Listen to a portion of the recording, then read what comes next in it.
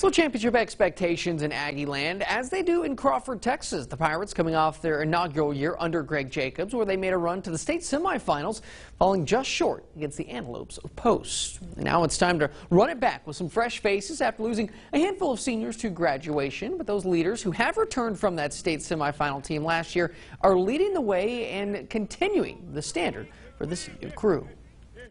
The kids that were a part of it last year knew what it took to get to where they got to last year. So, they're working hard to try to accomplish the same thing this year. Whether that happens or not is yet to be seen. But the work ethic they're putting in each and every day shows that they really care about what's going on and they want to improve each day.